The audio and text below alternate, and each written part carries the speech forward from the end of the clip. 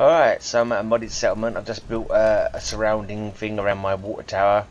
Not water tower, but you know, a water purifier. Just checking out my defences, checking out my my shooting points.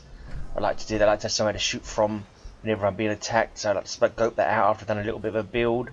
And yeah, and then I decided to go off and kill some things. This is, I can't really say, I think this is, no, what is this place? Is it Fairview Mansion or Fairview Villa or Fairview? I think it's out to Fairview anyway. But I will do a tour of it eventually. So it's a modded setup anyway. I basically built around the water purifier using the combat zone cage. And then I built around that, and yeah, probably spent too much time looking through the defences here, but I wasn't. And I saw Lambton in the distance, and I thought, oh, I'm going to go and investigate.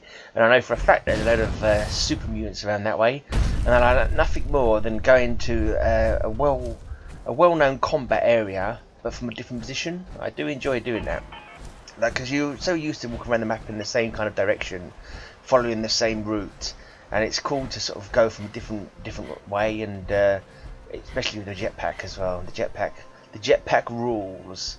It makes you the king of the Commonwealth, basically. You can go take the high road, and then kill things. There you go. He wasn't expecting this. Yes, with my trusty shredder, I turn him into pieces of meat, basically. I shred him. I shred his flesh with my exploding bullet gun. I can't remember what it's. 556 is the bullets it takes, but I can't remember what these are called, these guns. But yeah, machine gun of some type or description. Yeah, so that's this one taken out, and now I know there's some down below that I'm gonna stay up high. Yeah, after trying to jump through this window that I can't jump through, then I thought I could do that. Gonna snipe them from above. Death from above. This is death from above. I believe that's a song by Anthrax. And look, we see that reloading in mid-flight.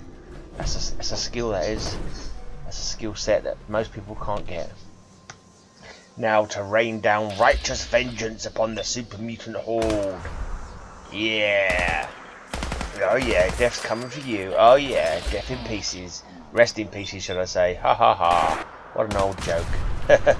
Oh, I seem to have taken out a super mutant suicider.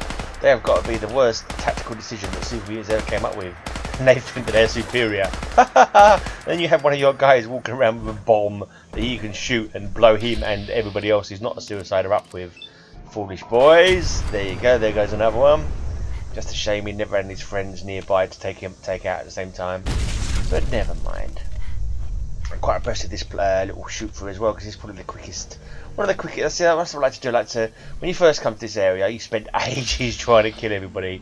So it's cool to come here and take things out in like record time. Yeah, look at that. Yeah, oh, yeah. I'll reload. Oh, if I didn't have to reload, I'll take them out a lot quicker. And I actually managed to shoot him for the little gap in the window there.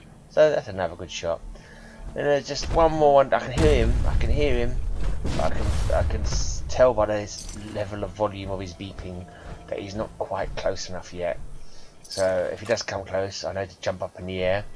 I know to jetpack away, jetpack away, jetpack away, and here he comes.